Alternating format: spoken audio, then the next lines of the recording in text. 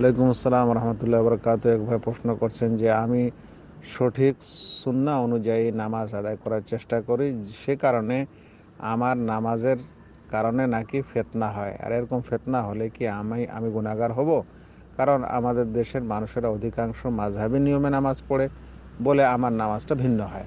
ভাই, আপনাকে স্পষ্টভাবে বলে দিতে চাই এবং তাদেরও বলতে চাই যে কেউ সুন্নতকে ভালোবেসে ওই রূপে নামাজ পড়তে চায় যে রূপে রসুল করিম সাল্লাল্লাহু আলাইহি সাল্লাম নামাজ পড়েছেন, তাহলে এটা ফিতনা নয়, বরং এটা রহমত।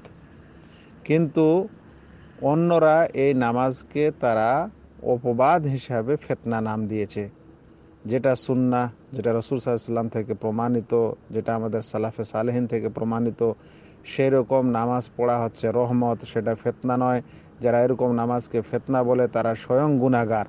আর যে সঠিক শুদ্ধভাবে নামাজ পড়তে চায় তার কোনো গুনাহ নয়, বরং সে সওয়াবের অধিকারী হবে।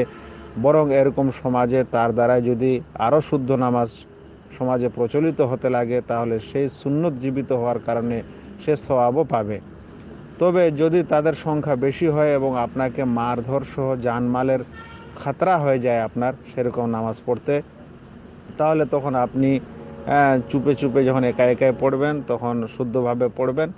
আর ওদের পিছনে নামাজ পড়ার সময় যদি আপনার জানমালের হুমকি হয়ে দাঁড়ায়, তাহলে তখন এমন কিছু কাজ আল্লাহকে ভয় করতে ছাড়বেন যার দ্বারা এই মারপিট বা মারধর ইত্যাদি না হয়। আশা করি বুঝেছেন।